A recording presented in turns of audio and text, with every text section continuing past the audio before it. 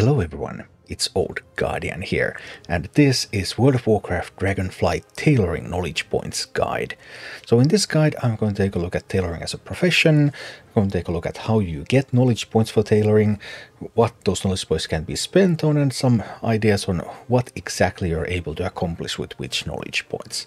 So let's take a look at tailoring. First of all, tailoring is one of the shorter professions with 630 total knowledge points. That's still gonna take you half a year or so, so yeah, there's still a bunch of stuff to do. But in some ways, tailoring is one of the easier professions. Tailoring does not have a race that would be dedicated to tailoring. There's no race with +5 racial skill bonus.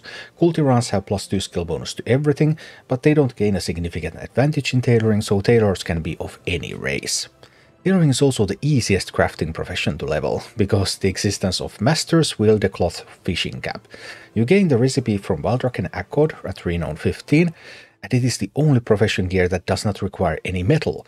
So you can craft those really cheap, and you can craft them all the way to like 98 or so, and then you just craft one real item and boom, 100. So tailoring is super easy to level. In general, in Dragonflight, leveling professions, you want to craft as many different recipes as possible, because every time you craft a recipe for the first time, you're going to gain 1 knowledge point. And that also applies to recrafts, so do any recrafts that you can of recipes that you haven't crafted before, because that still gives you the first craft bonus. Typically you get to like 50, 60 pretty easily. You just craft all sorts of recipes that open up and make your way to that level. But after that, most professions you face a bit of a wall, like how do you progress from there. But in tailoring, Master's Wildercloth fishing cap comes to save you at that point. Once you're out of doing all sorts of recipes and getting those first craft knowledge points, then fishing cap all the way and boom. Tailoring has 4 spec trees. They are unlocked at 25, 50, 60 and 75 skill. They used to be unlocked a little bit later, but Blizzard luckily fixed that, because in some professions you really got stuck with those trees, but luckily tailoring was always kind of easy in that regard. So how do you get knowledge points in tailoring? These are all the knowledge point sources for tailoring. First of all, there's the hidden treasures and the hidden trainer that you can just tour the Dragon Isles and visit those, and that's going to give you 29 points. Then there's points from Renown at level 14 and at level 24, actually with Dragon Scale it's 23, you're going to get 5 points from each of these. So for tailoring, that's Dragon Scale Expedition Renown and Baldrach and Accord Renown, for a total of 20 points, 5 points at a time. Then there's Artisan's Consortium. As you gain reputation with Artisan's Consortium, you can buy those notes, and notes are 10 knowledge points each. There's 3 sets of notes available for each profession, so overall you're going to get 30 points from those. Then there's first time crafts, and there are tens of first time crafts, so that's a pretty significant source of knowledge points early on. And once you're done all of that, then you get to the weekly grind. And the weekly grind gives you 14 points per week. There's the weekly quest, there's the one to gather stuff, there's the one to craft stuff, and then there's one to fulfill crafting orders. And remember, you can set crafting orders from your alts, so no worries, you don't have to find public orders. That gives you 9 knowledge points per week, those 3 quests. Then there's weekly gated drops. There's 4 drops available per week. 2 come from either dirt or expedition packs. Disturbed Terror expedition pack, so you need to travel the grounds and shovel up some dirt. Then there's, for tailoring, 1 from Knolls and 1 from Nokud. So just grind some of those and you will get the drop eventually. Then there is the Draconic Treatise that scribes can make, which can be used once a week. It's single-use item, so you have to order a new one each week. 1 per week can be used, so that's 1 knowledge point. Then there is Darkmoon Fair once per month, so you can get 3 knowledge points from Darkmoon Fair. And then the only repeatable source of knowledge points that's not limited is the Dragon Shards of Knowledge. People have been grinding these. You get like 1 Dragon Shard of Knowledge every something like 300 dirt that you dig up, so it's doable but not very recommended. Anyway, you're going to get a few at the start when you do the quest chain, and then you will get some more eventually. So they do drop at a little bit better rate from rares nowadays as well, so you can expect to get 1 or 2 every week pretty much. So that's your sources of knowledge points. Well, now that you have knowledge points, what are you going to do with them? Let's take a look at all of the tailoring spec trees. So first of all, we have Tailoring Mastery. Tailoring Mastery is a fundamental, very important specialization tree because it gives you a bonus skill. Then there's a node for bonus inspiration and node for bonus resourcefulness. All of these are very, very useful.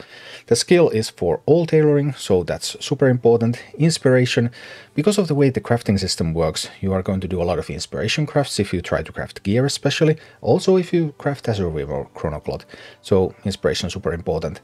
Resourcefulness, less important in getting work, but also important because actually maxing your resourcefulness node is going to double the material that you get from resourcefulness because it increases the amount that you get. So it's not just the proc chance, but also the amount of materials you get per proc. So if you want to gain a lot of materials back from doing crafts, max resourcefulness is super important.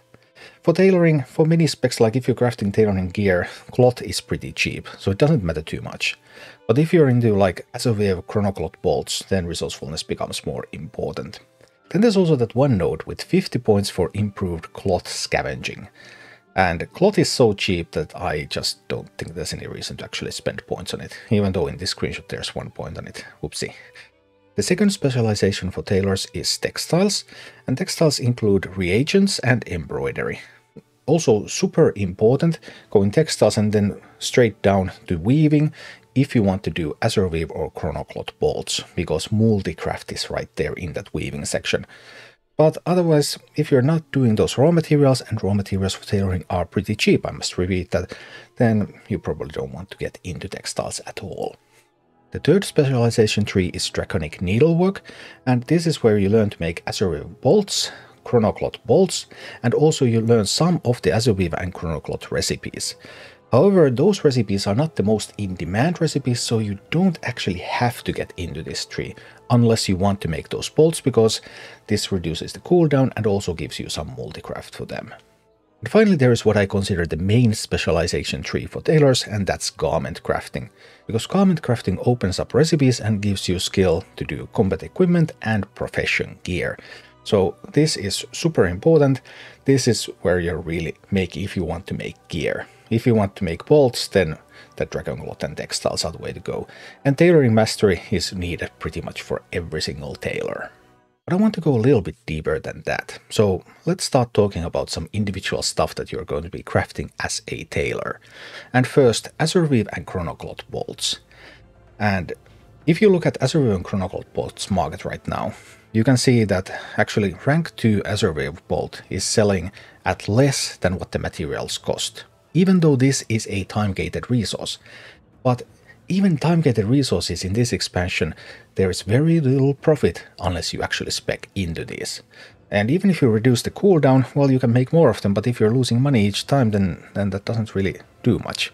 So what you really need, you need skill and you need inspiration, so that you can make as many rank 3 bolts as possible. Then you need multi-craft. Multi-craft is super, super important, so that you will be able to make multiple copies of bolts. So that's just instant profit. All the extra copies are just profit. And optionally, you also want some resourcefulness, because these use some of those awakened materials, and saving some of those is also just profit. So if you want to spec fully into one of these, let's say Azureweave, and you want to have everything that's related to making an Azureweave bolt, you can actually spend 220 knowledge points into that, because you can use 90 points in Tailoring Mastery. There's the Tailoring Mastery, 30 points, then there's Inspiration, 30 points, and Resourcefulness, 30 points. Resourcefulness is the least important of those, so 60 points are pretty important. Then you can spend 50 points in Textiles. Textiles includes a lot of multicraft and skill, so that 50 points is pretty important. And then you can spend 80 points in Draconic Needlework. You want to open up the last path first, as soon as possible, because the last path includes multicraft and it includes cooldown reduction. So then you fill in the earlier points later on. But overall, yeah, you can easily spend 220 points just to make as much money as you can with a time-gated cooldown. So these professions are really not the professions of old. And then we come to the bread and butter of tailors, Vibrant Wildercloth. So these are your basic spark using gear pieces. And how do you make this? You open up the recipes by opening the second level of your garment crafting tree. That will then allow you to unlock the 3rd level, and not putting any points on 3rd level yet, you get the recipes. How much skill will you have? What kind of items will you be able to make? All the trees give you the exact same amount of skill. Even though one of them has a 2nd level of 50 points and others have 40 points, the 50 points one has no bonus skill slots, so it still gives the same amount of skill. And if you fully spec all the way to the 3rd level in a single vibrant Wildercloth piece, you will get to 24 skill points away from 418 with missive and embellishment, which means that then you are within range to use an illustrious insight, which you can only use if you're fully spec'd into that specific piece, to guarantee that 418 item piece with embellishment included. However, with tailoring, cloth is cheap, so it kind of doesn't make sense to sell your insights really cheap in order to be able to craft in one go, when you can get over 30%, closer to 40% inspiration, and then just craft it over multiple attempts, but that should still be cheaper.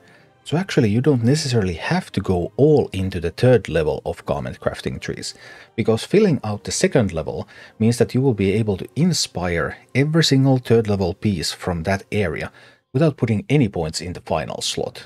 So that's pretty useful to know. However, if you go all in, have all points fully done tree, of course, best profession gear, 100 skill, the difference that it makes is that then you will be able to craft 4 18s with missive but no embellishment, without relying on luck at all. If you are fully maxed for the 2nd level, but not the item specific final level, then you can do 405s with missive but not with embellishment. But if you have 405 with missive and embellishment, then you will always need inspiration, or you will need an illustrious insight, even if you're fully spec'd into a specific tree. And the same applies to profession gear. When you do profession gear, all profession gear that tailors craft is either chest or head armor, and they benefit from garment crafting to get the skill. And if you're fully spec'd into one of these trees, you get 24 points away from max rank of blue gear, which means that then you can do that with insight, or you can do that with inspiration. But you don't have to go all the way in to be able to just inspire them. The importance of being able to use insight and guarantee the craft in a single go really depends on the value of the materials. For tailoring, materials are usually cheap. If materials are cheap, there's no reason to use insight. If materials are expensive, insight becomes much more valuable.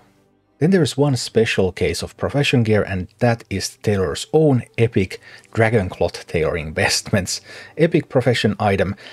And this benefits from multiple places. You can get garment crafting for chest, that gives you skill for this. You can get skill from Azureweave, and you can get skill for Chronocloth.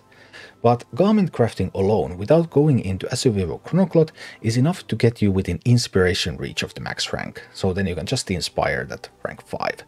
I actually think if you're at some point maxed in chests and Azureweave and Chronocloth, then you will just be able to craft max ranks just without anything.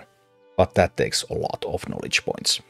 So that covered Vibrant Wildercloth and the profession gear, but then there's also Azureweave and Chronocloth gear, like Amis of the Blue. So how can you get into crafting this gear? First of all, the issue is of course how do you get the recipes? You get a little bit from the profession trees, but many of the best items are drops, so you have to get the recipe as a drop or you have to buy it. All Azureweave and Chronocloth gear recipes are difficulty 400. And garment crafting tree, if you go through the garment crafting tree alone, you cannot guarantee even an item level 392 item without inspiration or insight. However, this is where the inspiration node in Tailoring Mastery becomes really handy, because if you take the garment crafting and you take the full inspiration node, then you can inspire item level 418s without even taking the slot specific points. So you can unlock the ability to make 418 Azureweave and Chronocloth gear without putting any points in Azureweave or Chronocloth, just in garment crafting and in inspiration. However, if you want to get within insight range so that you can guarantee the craft in a single go, then you will need points in both garment crafting and in draconic needlework. Neither one alone is going to be enough to get there. So what are the overall conclusion and recommendations based on all of this information? Well, first of all, tailoring materials are really cheap, which means that inspiration is relatively better than doing insight. Which means that in tailoring, you're really trying to get your inspiration up and get to an area where you can inspire these good crafts. And garment crafting opens up the most options when it comes to inspiration, because you only need to get the second level and then you can inspire all of the crafts there. Sure, you're not getting all the Chronocloth and Azureweave recipes because some of those open from Draconic Needlework, but the most in-demand recipes are drops anyway, and even though they are Azureweave or Chronocloth pieces, you can still do them with garment crafting alone with the inspiration. Also, maybe as a final consideration, there is money to be made with Azureweave and Chronocloth bolts, but it is not nearly as simple as in previous expansions, because you really want to get that multi-craft resourcefulness thing going, and not just do the bolts, not just reduce the cooldown, but really make most of your materials, save materials, and get multiple copies in a single go, and that's where the real profit is. That is also going to require quite a few knowledge points. But armed with this information, you should now be able to decide where you want to take your tailor and get to crafting. Thank you for watching. Click like and subscribe if you enjoyed this, and a special thanks to all of my Patreon supporters, YouTube members and Twitch subscribers who make all of these videos possible.